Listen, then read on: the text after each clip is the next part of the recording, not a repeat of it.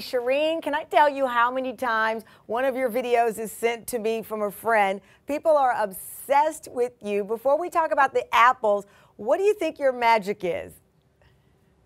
The apples, well, there's one secret ingredient to the apples that it actually can't hurt your teeth. It's super important for this little teeny tiny ingredient. You have to add it. But you know what? I think you are so hugely, Shireen, I believe you're hugely popular because of the way you deliver these recipes. They're great recipes, but it's your delivery that people have fallen in love with. Were you surprised by that?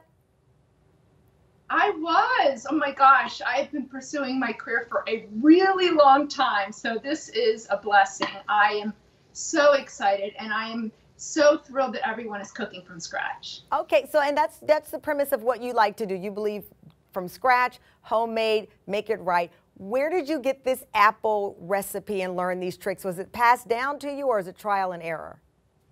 No, I actually developed this recipe probably 8-10 years ago. And the candy was really hard.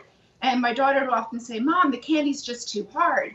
And then through trial and error, I realized there was one secret ingredient, and now it just makes them perfect. Okay, let's walk it through. I appreciate your daughter pointing that out. As a person who has a full top of veneers, I don't want to lose any teeth biting into an apple. So walk us through how you make them. Yes. So you want a 2-quart pot. So 2 cups, I like to say sugar, right into the pot. And then 1 cup water. So this is really simple ingredients that you have on hand, right? Primarily. 1/3 cup light corn syrup. So this is what gives it that beautiful glassy texture.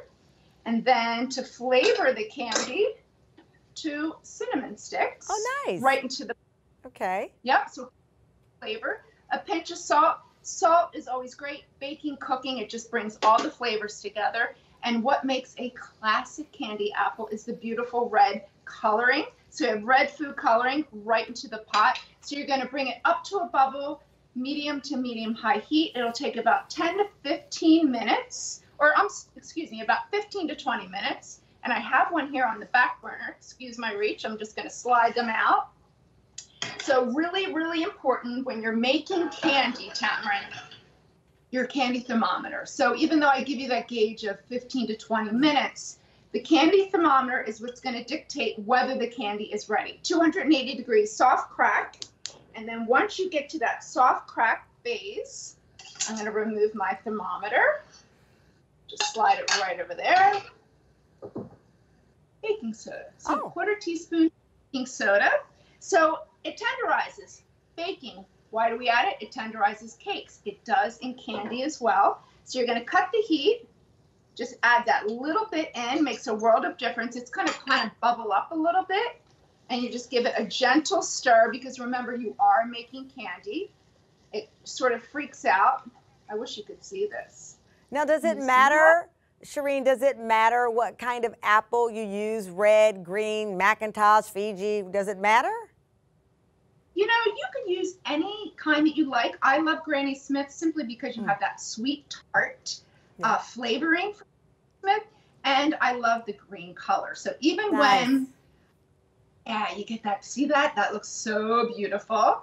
And then here, so another tip I give you in my video on my TikTok, I like to say, chill your apples, because when you go to coat them, it'll immediately grab onto the apple and then swirl them all the way around. That looks beautiful. And I see you have a tray of finished apples over to the side. I'm going to try this, Shireen.